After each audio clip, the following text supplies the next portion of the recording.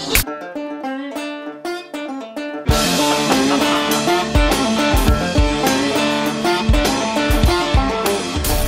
my muffin.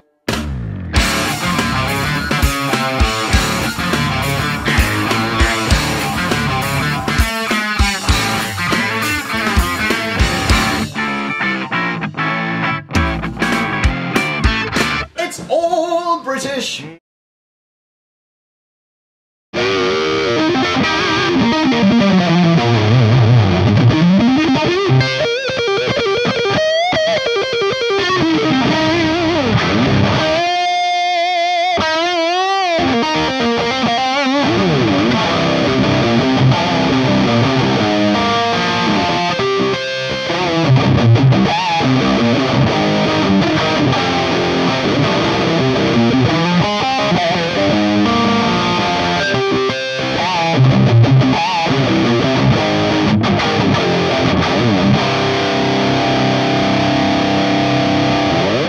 Greetings, I'm Rob Chappers. And I'm the captain. Who are you, sir?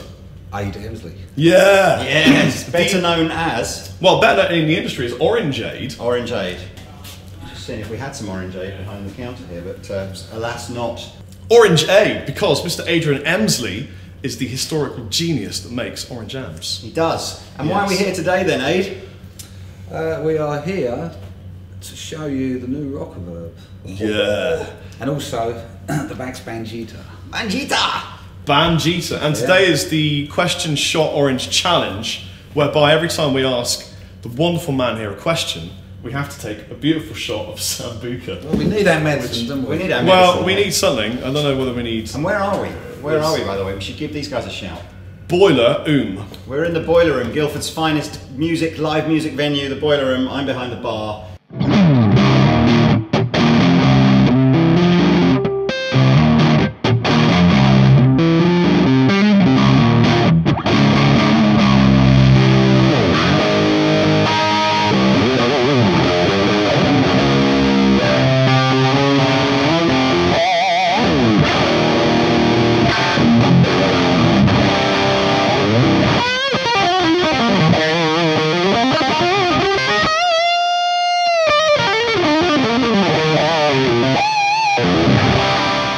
Talk about Rockerverb 3 first of all, shall we?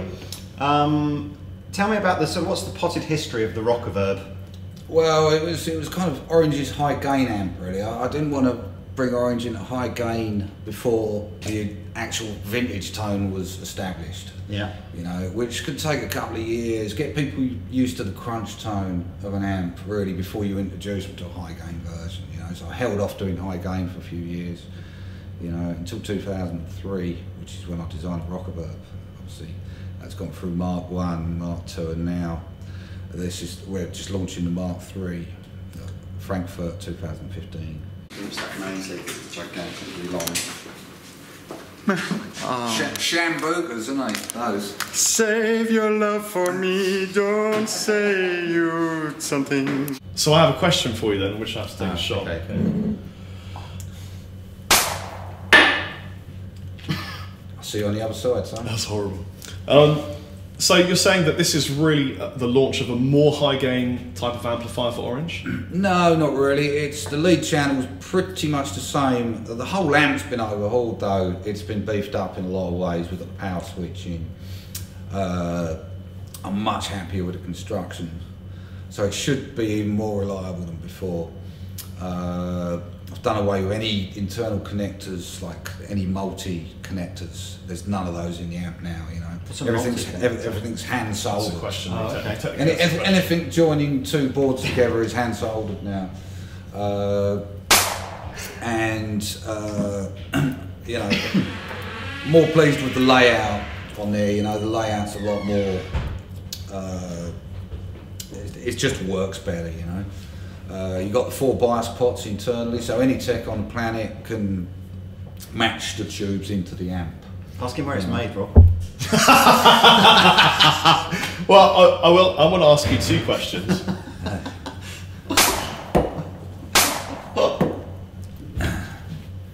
Question 1: where is it made? But you can answer this within the second question, which is, what do you think the biggest change overall to the tone is with this new amp? The clean channel, probably. The clean channel's got more chime, more headroom. It's back to the old 2-knob EQ on the clean channel, because it seems to just work cleaner, better, you know. And it's more intuitive to use for some reason. But I've added chime to that channel, so it's got more headroom and chime. You know, that's the biggest tonal difference. Also, at the output stage, having the biasing set up the way it is also improves the tone. That's interesting. I mean, I've used a Rockerverb for years. Yeah. I've got 2 of them, I think, in my flat somewhere. I've got a lot of stuff in my flat. And the clean on the Rockerverb 50 always, for me, felt buttery and smooth and kind of warm. Yeah. So you're saying that it's slightly chimier, slightly crisper? It can still do that, but it has more chime and more headroom, which is something that certain players were asking for. Trend-setting somewhat. Midget sombrero off. Yeah.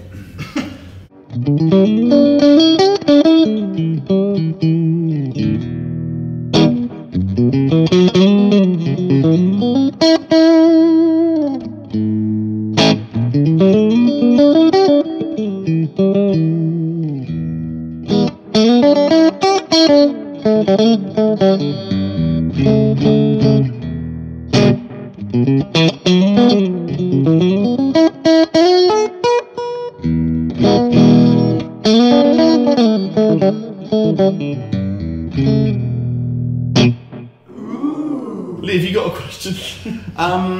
You've only got one shot. Slightly reluctant. Well, we'll top them up. Okay, let me think of a question. Now, okay, so tell us through there. You know? what are the how many different guises is the new Rockerverb going to appear in? We're going to have the combo. We've gone back to Mark 1 mounting in the woodwork, you know, the combo. People like the look of it better, and 112, 212? it's the 212. We're not doing a 112 version. And then we're doing the 50 watt head and the 100 watt head. Awesome. And are they going to be black and orange? That's a question technically, but we've run out of shots. Yeah. To pay for another bottle, unfortunately, but Okay. anyway. Hold on. I'm just going to pour some more. So we're back and we're refreshed with this. Massive. It's giant. There's loads of space out there. We can't put that in, Lee, because you said a swear word. So, well, it just gets bleeped out. No, what we'll do is we'll put this instead. There you go, that's the swear word. So whenever you swear, it's one of those. So we've refreshed our shot count, which means we've got another 3, 4, 5, so I can still count, questions for Ade. So why call it Rockerverb 3? Because it is the third incarnation lamest, of the pointless Rockerverb. question. What's your favourite colour?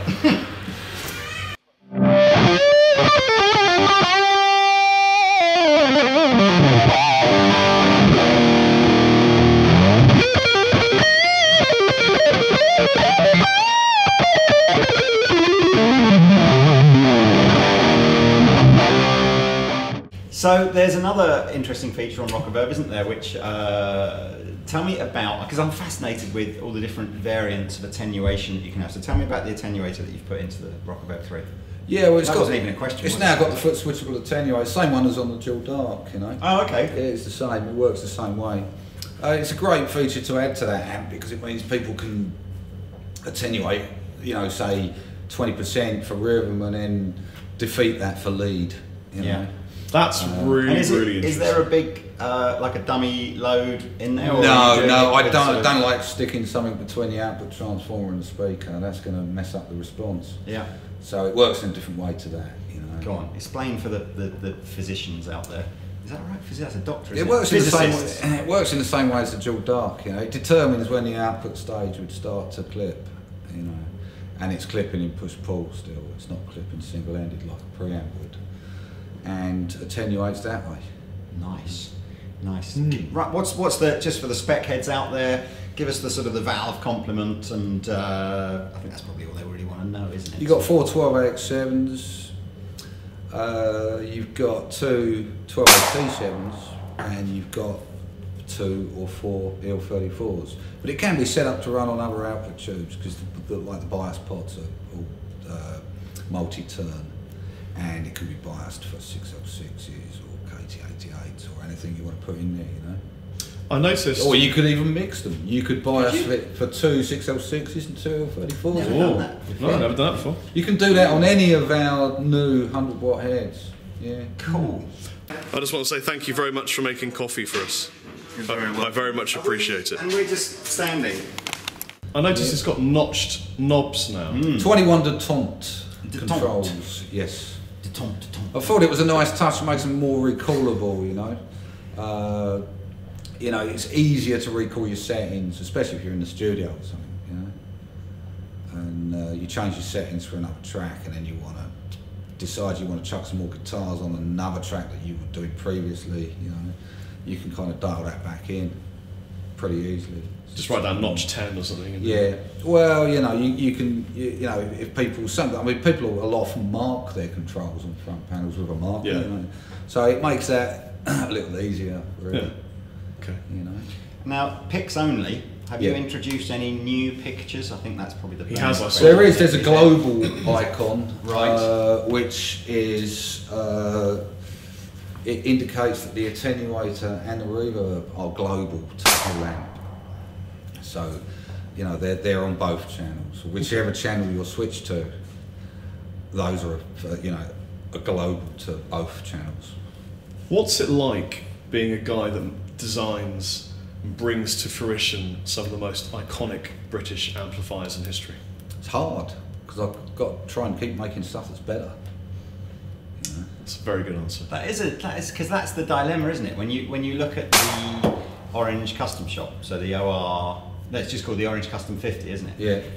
Which, you know, many people would say is, you know, the premium amplifier, sort of in the Orange kind of range, and yet that's almost the most simplistic kind of amplifier that you make. So, how do you approach the idea of Well, it's vintage flavoured amp, you see. yeah, so because guitar players are terribly conservative by nature, aren't they? So are you always in your mind thinking, I've got to retain something that keeps those guys happy whilst introducing new features that are innovative? I don't like to make an Orange amp that can't do early AC/DC if dialed in a certain way, you know.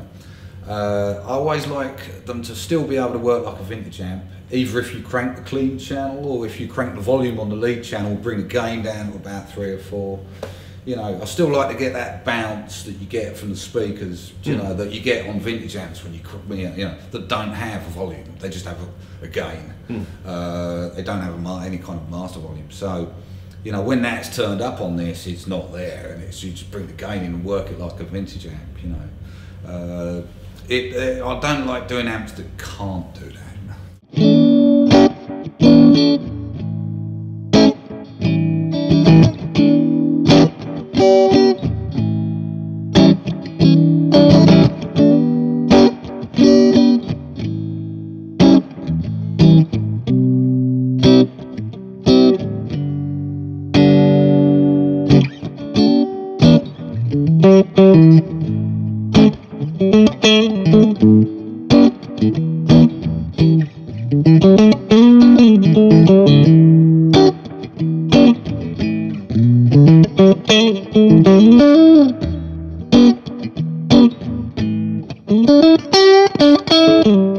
So, who were your guitar heroes and who inspired you to bring out these amazing amplifiers?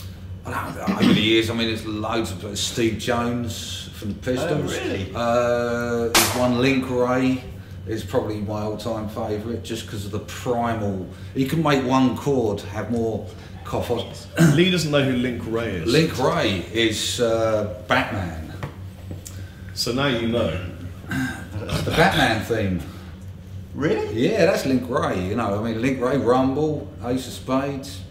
You know that. You know, he could hit one chord. He's dead now. I mean, he died a few years ago, age 77. You know, he had one lung. He was half Red Indian, but he could hit one chord and it would have more primal aggression.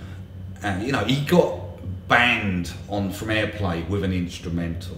Wow. In 1959. You managed that. Listen to check out some Link Ray. Wow. You know. Yeah, big fan of Link Ray. You like a bit of Deftones, don't you? A lot of guitar players. Yeah, that guy's cool. I mean, I like a lot of different stuff, you know. But it tends to go back further, really. You know, I'm a big Faces fan. I love Ronnie Wood. He's playing, you know, in the Faces, you know. Mark Ford, I think, is a great player. You know, he used to play with Black Crows. He does his own thing now. Yeah. You know, Neil Young. Yeah. You know. You look a bit Neil Youngish, I think. You know, really for the songs that he wrote, really, you know, I mean, that's the stuff that he wrote such fantastic songs, you know, and I mean, guitar players. I mean, I like some great country players. I love the way some of those Nashville guys play. You know, you go to Nashville, it's kind of like, you know, if you play guitar, it's like, oh God, I'm going to have to take up golf now because they're all better than me. I know what you mean. It is like that though. Yeah, it's like the first time we saw Johnny like, Hill. You see some of them people tear up on the Yeah. Telecaster, it's like, oh my God. Yeah. It's like, whoa. Yeah, I remember the first time I saw Ron Block or Dan Tyminski or all this, and man. just like, well, I'm just going to go now. Danny Gatton. Danny Gatton. Danny Gatton, what a fantastic What a player. guitar player Danny Gatton was. You know? Are you a Johnny Lang fan? No, Johnny Lang, because he's got a tone that is almost that sort of orangey thing kind of reminds me of. You know, it's just like, it's just. I'm not doing another one. It's so fat and dirty and just sort of, you know. Oh, it's A bit like.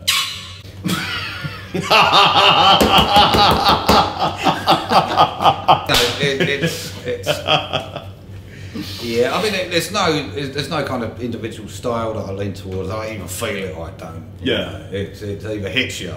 I do remember though that you're very loud when you test out your gear, because I went to the Orange workshop at one point and you were cranking a Les Paul. Well, personally, I only like to use all my amps at home really are 15 watts because I only really like power amp distortion. That's Obviously, I have to design stuff that you can use quiet, but I don't like to use it quiet. You know, I like more roll and less rock. Do you know? Yes. Volumes all the way up, and the gain I just bring in until it's either like, you know, something off the first 3 AC/DC albums, or Nevermind up to Nevermind. Yeah, that's kind of. Do you think you'll ever put a on the volume control at some point and just kind of bring it definitely to needed. the Well, you know, I don't know. You know, we'll see. It's a hypothetical question. I was on a holiday once in Caribbean. I don't believe you. And we went to one of these old plantation houses, and they have Still like don't little believe you. museum bits out there. And they were showing us some part of the, I don't know, like an old smithy or something like that. And they had a tool in here, like a rusty old tool, that was basically like a pair of spoons that was sort of like this with an arm on it like that. And I said to the person doing the tour, this will become relevant by the way. I said, what did they used to use that for? And they said, that, in the old days, you used to walk up behind a cow, cup its in this sort of dual spoon thing, and just literally big stone, whoop-ah, like that. And that was how they used to early castrate. And I did think to myself, you could see every man in the room literally going, like that. Anyway, so we digress. Well, there you go. That talk about the brought us right back down. Yes. I have one question actually. Is the attenuator different from the one that was in the Thunderbird? Not really. A little. You know. Now there's a lot, but it works in a similar way. And are you still using negative feedback? Yes, a little. You know, it's a bit different to the Thunderbird, but yeah.